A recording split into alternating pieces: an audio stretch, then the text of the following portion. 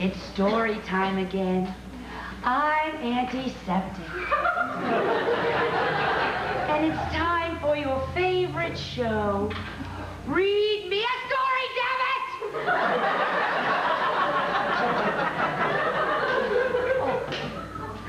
it! Today, we're going to read a story by that beloved author, Dr. Masseuse.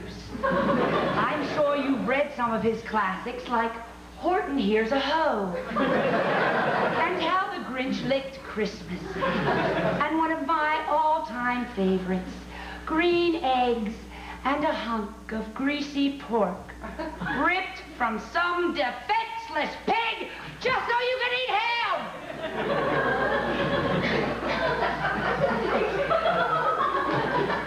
Well, today, we're going to read another Dr. Masseuse classic Cat in the Hat series. It's called The Cat in the Hat Comes Back, and he's looking for revenge! Now settle down, children, and we'll begin. They played all night, and they played all day. They played that game with a fish called Ray. Ray never lost. He never caved in, 'cause he had cards hidden up his fin. Then out on the porch, there was a loud sound.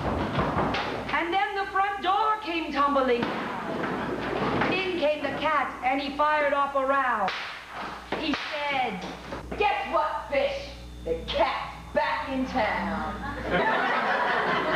I wish I could squish that fish. I'd put that fish on a great big dish. And I'd eat that fish, that is my wish. I wish I could squish that fish. The fish got scared. His gills, they fluttered. He said, "I can't help or I'll be buttered." The kids thought hard. Then they gave a sigh. "He'll taste real good if he's cooked in wine." They squished that fish. They put that fish on a great big dish. They ate that fish, which was their wish. They squished that fish. Wasn't that pleasant? Made me a little hungry, though. Well, tune in next week when we do another Dr. Masseuse classic, One Sperm, Two Sperm, Red Sperm, Blue Sperm. Goodbye.